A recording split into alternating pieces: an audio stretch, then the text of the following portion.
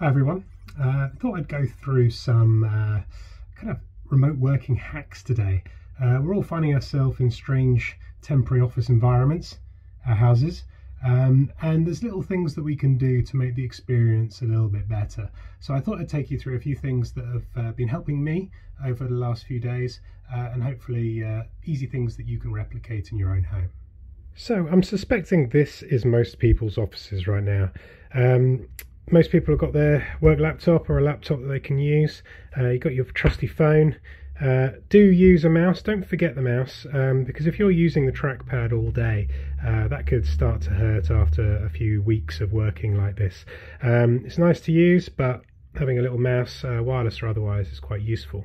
Now, an underrated tool in the arsenal is a pair of earphones. Now, not normal earphones, normal in the fact that I like ones with microphones. I'll take you through why in a minute. But a pair of earphones, keep you focused, works for me. Some people like the quiet, some people like a bit of noise, but really this is going to be for my conference calling, which I'm going to go through in a minute. So, you know, I would say this is the bare minimum. I'm going to take you through some short life hacks to make this experience just that little bit better. So you may well have a tripod like this, or you may not, but like I said, for £11 I picked up this here, and it's a much better level for your eyes. I'll show you some demos in the bottom corner when I've done this in post. Much better to have your eyes up here rather than right down, just propped up against something on the screen, and that way you can take your conference call at the top while working on the document that everybody's talking about down below. Now, one of the things I've talked about in other videos is your earphones. If you've got the sound coming out of here, it'll bounce around and it will go back in, and you'll get that echo, you'll get the screechiness. But if you've got a pair of earphones like this that have a microphone attached to them, stick them in.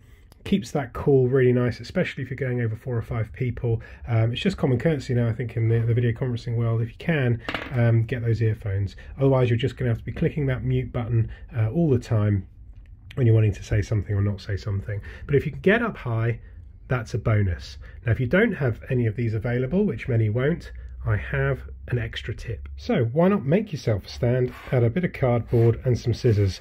You can get that eye line looking a bit better, but we talked about the fact that down below isn't as good as up high, so there's nothing stopping you adding a bit of height with a cardboard piece that's just that little bit bigger.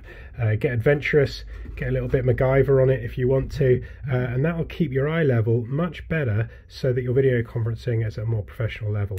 That, combined with a simple pair of earphones and your laptop screen, look after your wrists with a mouse, and I think you've got yourself the basic setup there. That'll keep everybody happy, and I'll show you some little video clips as well of the below and above inside the video as well. But you know, got to make the most of what you've got.